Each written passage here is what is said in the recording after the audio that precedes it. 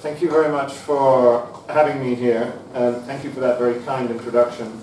I spent yesterday afternoon at the building of the Schwarzman Scholars at Tsinghua, and it didn't occur to me to point out to Mr. Schwarzman, had he been there, that he had written a book which hadn't been nominated for the FT McKinsey Prize. So I appreciate you saying that. That's very kind of you. So I wanted to spend a little bit of time today. We've agreed that I'll speak for about 30 or 40 minutes to talk about perceptions of BRI from outside of China. In part because for China's signature foreign policy initiative, it seems to be an area where the perceptions of BRI in the West and in other countries, particularly India, differ very substantially from perceptions of BRI within China. And so somehow it can be helpful, I think, to play back the way that the changes in BRI are being perceived internationally and what the discussion is about BRI's future in the aftermath of the second BRI forum earlier this year. But just to give you a little bit of background on Andy was very kind in his introduction. I am a recovering journalist, so one of my students from the Lee Kuan Yew School is kind enough, former students, is kind enough to come along today. And so I was with the Financial Times and other Western media institutions for the best part of 10 years. I'm now at the Lee Kuan Yew School of Public Policy in Singapore, and for the purposes of this talk we have a small center which is very similar to CCG called the Center on Asia and Globalization, and that center looks at regional geopolitics, geoeconomics, the trade war, notions of regional and world order, in an attempt to provide other academics but also political decision makers with analysis about the changing state of globalization in Asia. And as Andy said, I most immediately prior to this spent 5 years living in India. This was the book that I published last year. Doesn't really have very much to do with what I'm going to talk about here, but this does. This is a little bit more relevant. So I began to get interested in BRI, in a sense, even before BRI was born. So this is a picture of me in Hambantota in Sri Lanka, the now infamous port project built by China and instigated by Mahinda Rajapaksa, the then president of Sri Lanka. And I used to cover Sri Lanka for the Financial Times. This was in the period after the end of the Sri Lankan Civil War, in which China and what China was doing in Sri Lanka was really the thing that most interested my editors in London. It was the way that you could get people interested in what Sri Lanka was doing was to talk about China and Chinese investments. And so this port, I have to say, when I first went to visit it, this was the first trip I took there, I was rather disappointed by what I found. And I suspect that for all of the news coverage about this port, you also might be disappointed by what you find there, because in the coverage of Hambantota it has become this totem of what's called debt trap diplomacy, and you would get the impression that this was a gigantic facility of the sort that you'd find in Shanghai or Singapore. And this is basically, that's what there is to see in the port. There's not really very much there. There's one small container terminal.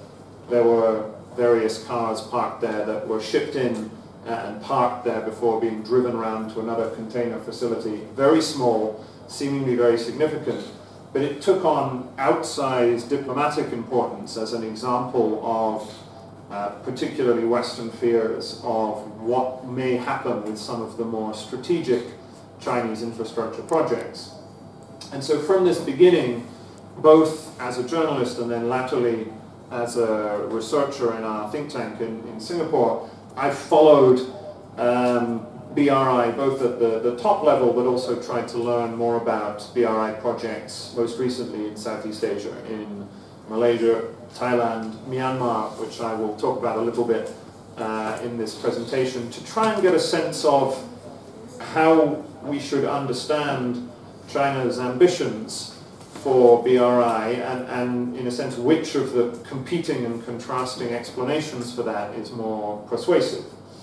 So I want to talk really about three things today. So I want to talk about what happened at the BRI forum earlier this year and place that in a wider geopolitical component or discussion, in particular looking at some of the criticisms that were made outside of China on BRI and how President Xi responded to those at the forum and what we now see to be happening. I want then to talk a little bit about the challenge of delivering that vision, in a sense, the adaptations to the BRI model that we are expecting. And then I want to conclude by saying a few things about BRI's place in a changing regional order in Asia, and to answer my question, which is, can the world ever come really to love China's mega projects given all of the controversy that they cause? So the big picture context for this, I think, should be clear enough, which is that the relationship between the US and China is changing very quickly, and that this is putting a lot of strain on the existing regional order that we have all become familiar with. I don't think any of you need this repeated to you, but the US has been top dog in the region for quite a long time. China is now challenging this along with other middle powers, and so a lot of the architecture that has supported Asia's economic rise and its long-lasting military peace has been coming under pressure, and a large portion of the tension that is associated with this has come not from the Asian side but from the American side. So on the right-hand side there you can see one of the sort of fullest explanations of America's approach to this part of the world. Mike Pence has made two quite hawkish speeches over the last year or two, one at the Hudson Institute in which he came pretty close to declaring a new Cold War style conflict between the US and China. And so even while you have a changing balance within the region, you have US policy which is also becoming much more bilateral, much more focused on America's core economic interests, and to some degree less willing to intervene in regional conflicts like the one that's currently going on between Japan and Korea, and less willing to provide public goods in the way of security in particular, in the way that it has been in the past. And so that sort of sets up the context into which BRI emerges. The graph in the middle here shows which countries are America, or which countries have their most important economic ties with either China or the US. And so you can see how dominant China's economy has become in this part of the world. And so although one of BRI's stated objectives is to create new economic connections within Asia, linking China both to its periphery and then more broadly across Eurasia and to other parts of the world, in a sense, much of that job has already been done. China is already the dominant economic actor for almost all, or the dominant trading partner for almost all countries in Asia, replacing the US. And that, again, provides some of the backdrop to what's going on with BRI. And that's particularly true in Southeast Asia, where I happen to live. And so this changing balance is forcing a lot of countries in the region, but I think particularly so in Southeast Asia, to weigh up their relationships with the two great powers, and to try and work out the mantra in Southeast Asia is always, don't make us choose between China and America. We don't want to choose, we want to have good relations with both. But in a sense, everybody is having to weigh up what their existing relationships are and how they stand between China and the US. And so BRI also forms part of that decision-making, how you weigh up that one way or the other. And I think it's reasonable to think that China's ambition in Asia in the medium term is to become the co-equal, if not the dominant player in this region. I don't think that should be terribly controversial to anyone to think that. The question is how and under what circumstances does that occur. I think the median opinion, if you were to talk to people in Southeast Asia, is that this is probably an inevitable transition, but on how it happens and on what timescale is less clear. And so what you get out of this, again, this is all just for easy backstory, which I think you're all familiar with. It's a new period of strategic competition. During the year before the financial crisis, in the United States and in Europe, people used to talk about the relationship between the Western powers and China as one that balanced cooperation and competition in some areas, cooperation in others. The areas in which cooperation is now the sort of dominant mode, particularly in the US, have declined quite substantially. And so in formal US documents, you will see the description of the relationship between the US and China as one of strategic competition or great power rivalry. Europe still tries to hang on to this notion that there are some areas of competition and some of cooperation, partly because Europe cares more about things like climate change or the Iran deal. Nonetheless, again, I think it's fair to say a new era of strategic competition is upon us. On the right-hand side, that graph is the Lowy Institute's Asia Power Index, which gives a rough reckoning of the resources, both hard military resources and other assets like soft power and diplomatic connections that the various powers around Asia have, with the US and China very close to one another. And I think China at some point, reasonably soon, likely to pull ahead to become the preeminent power in the region. So that's sort of throat clearing to bring us on to some basic thoughts about BRI and what happened at the Belt and Road Forum this year. So I don't want to, I'm trying not to paint myself into the corner of being a typical negative Westerner. And my purpose here is not to criticize the BRI, it's to try and understand it. But I think to sort of set the scene for what happened at the forum in April, it's useful just to reflect upon what had happened in 2018 and 2017, which is, regardless of how you view this, that there had been, at least in Western media and amongst Western analysts, a stream of increasingly negative stories about different parts of the grand BRI project that was launched in 2013.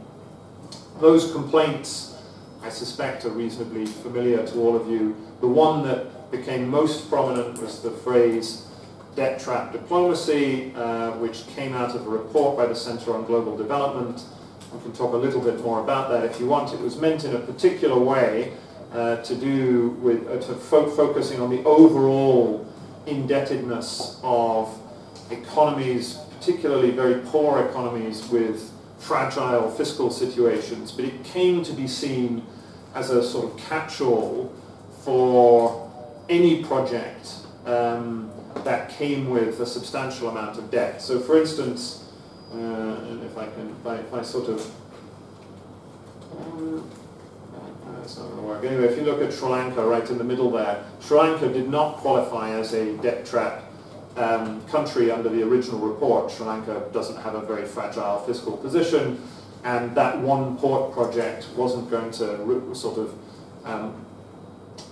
change that very much. Nonetheless, because of what happened in Hambantota Port and a few other projects where control of the port was handed back to the Chinese because the Sri Lankans couldn't repay their debts, this became seen as a sort of icon, and some of the more suspicious people in the West thought that this was verging on the deliberate. That wasn't a view that I ever held, but there was a sense that that's the game that China was playing. But even beyond that, there were a stream of other sort of problematic reports. You had a number of elections, most notably in Malaysia, but also in Pakistan, where criticism of the management of Chinese infrastructure played a component in the result of those elections. You had some cancelled projects, you had complaints about the lack of transparency, not enough of the size of projects going to local workers or local businesses. You had allegations of corruption, again, most substantially in Malaysia.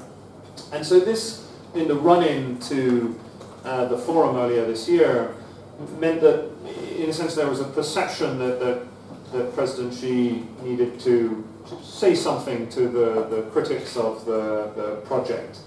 And I think, to that extent, the forum was very successful. There were even some critics, I think about a scholar like Pei Min-shin at Claremont University, who had suggested that such were the problems with the BRI that gradually the Chinese leadership might decide to downplay it and it would become less significant, you'd hear less about the brand.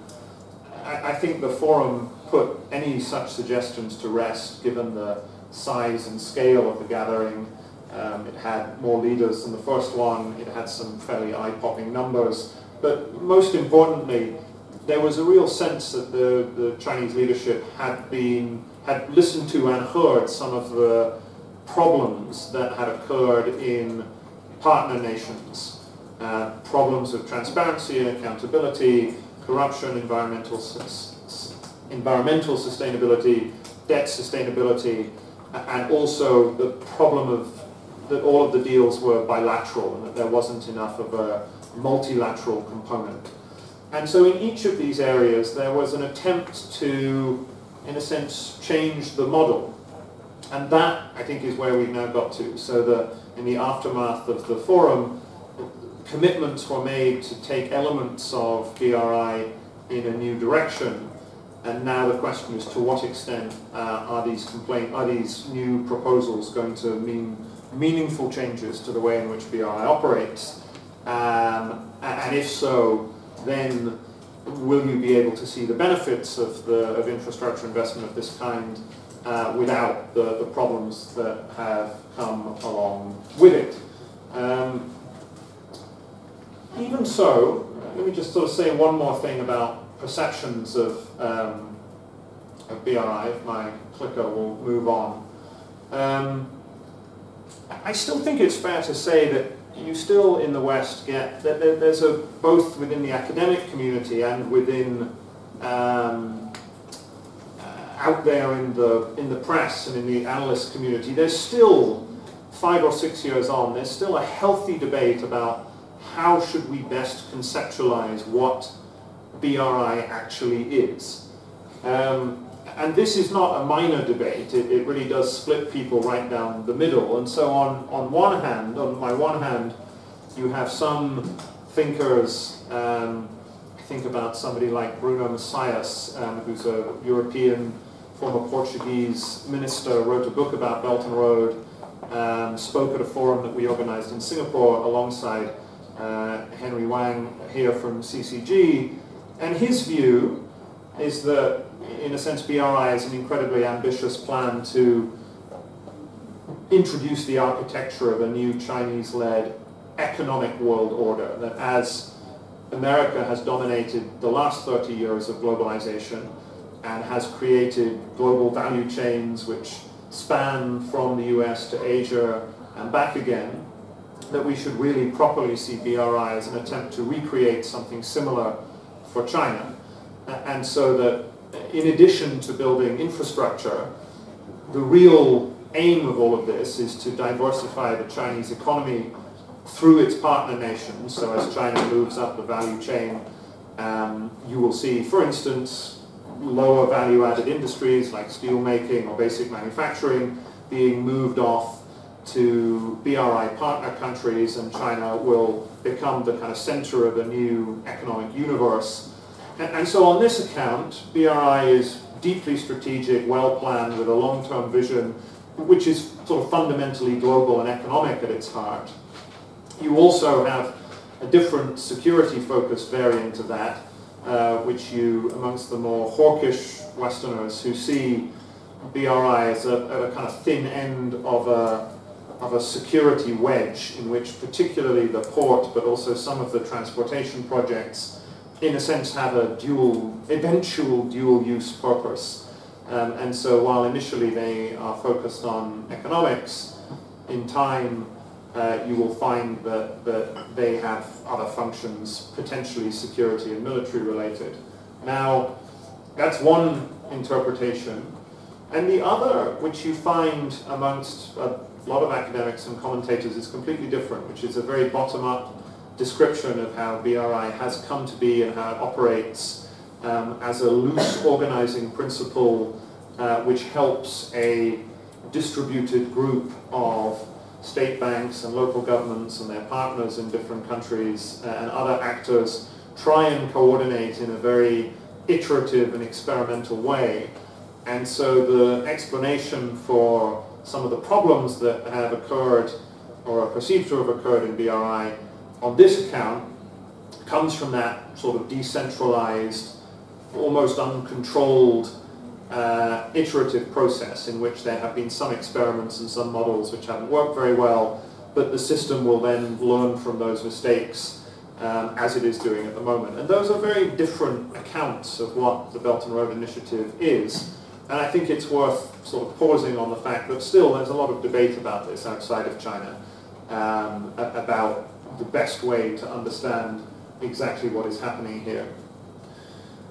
Let me try and make this a little bit more concrete. I thought it would be, so let me talk about the challenge of then delivering some of these changes. I'm now going backwards. At one level, in a sense, I think nobody should be too surprised by what has happened over the last 5 years. The scale and ambition of the project that President Xi has undertaken is at such a level that it would have been extremely surprising if it could have been managed without ruffling a few feathers. And so looking back, I think you can argue that given the amount of money at stake and the number of relationships that are being forged, particularly in areas where China historically hasn't had a large number of partnerships, it shouldn't be terribly surprising that there have been a few growing pains as the project has developed. Even so, you do see some consistent complaints from China's partner nations, and I thought it would be quite useful to focus on one where I happened to have been recently, which I thought was a sort of interesting example of where BRI sits at the moment, which is Myanmar. So I don't know if we have any Myanmar experts in the room. On the right here, you have some of the various Chinese projects in Myanmar, of which there are many. There is an operating oil and gas pipeline which goes from the Bay of Bengal up towards Kunming. There are various power and dam projects. There is a project to build a railway line from Kunming in a Y shape down towards the Burmese capital Yangon, and also to the port on the blue dot on the left-hand side, which is pronounced Chao Piu. And so unlike by value the largest BRI corridor is the partnership with Pakistan, CPEC. But CPEC has always seemed to me to be a slightly curious project, because although most of the money that has been put into CPEC goes into power, the idea that China is going to have a plausible high-value trade route going over the Himalayas into Pakistan seems rather far-fetched. Whereas the economic argument for linking landlocked southwestern China with the Bay of Bengal through Myanmar seems to be fairly inarguable. If you could, less so for passenger rail, but if you could create a good fast freight line which went from Kunming to the Burmese border and then down to the sea and down to Yangon, and this I think has a good chance of being economically rewarding. Equally, there's clearly a strategic rationale. So Chinese strategic planners have long wanted, to put it very crudely, the idea of a Chinese California, access to a Western Ocean. And so some sense in which there could be better connectivity through Myanmar as a partner nation would be of great value economically and potentially also politically. So I spent a little bit of time in Myanmar a few months ago trying to learn about this, and I thought it provided a rather interesting reflection on where BRI stood in one of its more important partner nations. So for a start, the narrative of debt was quite resonant. This wasn't just an example of Sri Lanka. The port has become in recent months another example of the problem of excessive indebtedness. So when this port here, Chiao Q, was started, it had a budget of somewhere between $8 and $10 billion. That has now been revised downwards to something in the region of $1 billion. And it was that was done with advice from the Americans and the British and maybe the Australians, who helped the Burmese government try and renegotiate what appeared to be an excessively over-designed port project.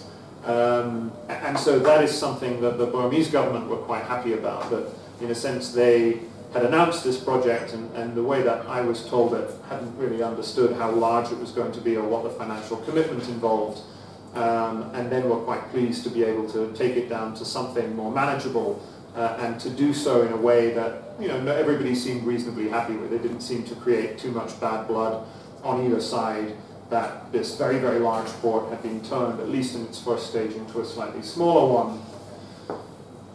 Myanmar's relationship with China is a problematic one for reasons of history. It's hard to get good public opinion evidence of this, but certainly when you talk to people informally, there's some suspicion of China's motives in Myanmar just because China is so huge and Myanmar perceives itself to be small and without very much leverage in the relationship. Nonetheless, recently, because of the difficulties that Myanmar has had with the Rohingya population and in Rakhine State in the west of the country, and how that has damaged its relationship with the Western countries and others in the Muslim world, in some ways its relationship with China has got stronger because Myanmar doesn't have very many other friends at the moment. And so at the BRI summit, by all accounts, Aung San Suu Kyi and the Chinese leadership had some fairly constructive meetings. And certainly the scale of China's activity in Myanmar seems to be growing. So the notion that somehow these BRI projects are slowing down doesn't seem to be the case. They're now working on this railway line, which again has a budget in the region of $8 to $10 billion. The Chinese bit of it has started. The Burmese bit of it is going to take rather longer, but they've begun to start scoping out the initial plans. But the way in which the projects that were chosen for the China-Myanmar Economic Corridor, CMEC, bore many of the hallmarks that were sort of emblematic of the complaints that were made about BRI in preceding years. That when I was in Yangon, lots of projects seem to have emerged from a bilateral process of negotiation. It wasn't particularly clear where many of them had come from. The details about who was going to be involved in them was a little bit unclear. Some of them were very large, the building of a new city south of Yangon, and another one in Mandalay. Some of them were quite small. There was continual confusion about one project in particular, which is the giant Mitsion Dam, which has been a long-standing Burmese-Chinese project, which was mothballed in 2011, but there's a sense that China is still keen on building that. And so out of this, I got an impression that Myanmar was quite a good case study, both for the scale and ambition of BRI, but also the kind of problematic way that the scale and pace of some of these infrastructure projects and the way in which they were developed caused problems not just for Myanmar, but also for China and for perceptions of China, which I suspect the Chinese government didn't intend for any of this to happen and wasn't acting in any form of bad faith, but simply the way in which the negotiations happened seemed to fit the pattern of, in a sense, BRI 1.0, that some of the remarks that President Xi made at the BRI summit were meant to address. How are we doing on time, Andy? Let's see, in about 10 more minutes. Okay, very good. So let me, in addition to that, so as a sort of case study, there's a growing evidence base as to the benefits that BRI can bring. This is a very interesting research report which came out from the World Bank earlier this year. The World Bank, led by their former director in China, set up a huge slew of publications to try and, largely fact-free areas. So, to be fair, China is not particularly good at producing international evidence of the costs and benefits of BRI, but then the international community hasn't really been either. And so the World Bank has done quite a lot of good work in trying to figure out what might happen if all of the promises that had been made under BRI actually came to pass. And the results are quite substantial. So talking about an increase in trade of between 3 and 10% within the BRI corridors, the 6 main overland corridors, so long as, and there's a big but at the end of this, that the actual infrastructure comes along with complementary policy reforms, which are not a million miles away again from the kind of things that were promised at the BRI forum. So not just building infrastructure, this research is looking in particular at the transport links, so the port and rail and road projects and I guess bridges and a few other things. But in addition to that, if you want to increase trade between or within countries, you need other complementary reforms, so changes in the way that borders operate, more policy transparency, improvement in institutional management, that sort of thing. There are other examples to counteract the rather negative view that has sat over some BRI projects. For instance, the Greek port of Piraeus has become a good example on the other side, which China took over 3 or 4 years ago and has since turned around and become much more efficient and much more profitable under Chinese management. And so I think maybe what had become an unbalanced assessment of some of the problems associated with BRI may gradually over time becoming slightly less unbalanced as well, which I think is a good thing. That said, and this gets onto the nub of it, I think trying to play back perceptions from outside, there remain some doubts in my mind, and I think in the doubts of other analysts, as to the extent to which it's going to be easy for China to deliver substantial changes to the model under which BRI has been developed. Now that's partly a geopolitical analysis. In a sense, if you sign up to make BRI more international, more multilateral, with higher standards of governance, with a kind of transparency which makes it much harder to skim money off the top, which has been a problem for some of the projects, then you're tying your hands in other ways, and so there's a geopolitical trade-off. It limits your ability to use infrastructure in a way that China has wanted to use it, which is to build bilateral relations with partner nations in Asia and around the world. And so in a sense, although the direction that infrastructure analysts have been pushing BRI comes with benefits, it comes with geopolitical costs as well. It makes it less easy to use infrastructure and other forms of investment to make friends and influence people in a way that is quite helpful if you're a rising power trying to cement your position within your region and use the assets at your disposal. There are plenty of ways that BRI could be reformed.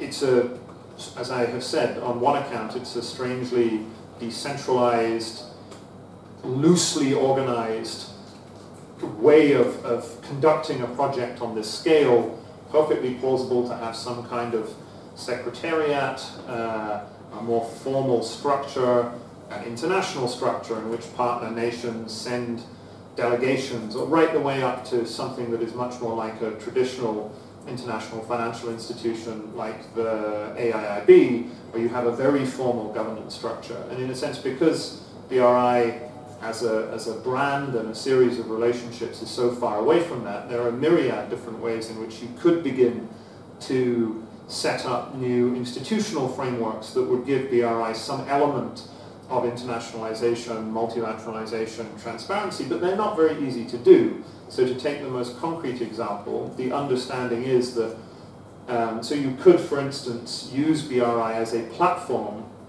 for third parties to negotiate and fund infrastructure. So let's say you are Pakistan and Kazakhstan and you want to fund some, or Pakistan and Tajikistan and a neighboring country, and you want to fund some piece of infrastructure, you could use BRI as a platform to do that in some way. So China could set up a platform that would allow others to come in and use not just BRI funding, but other multilateral sources.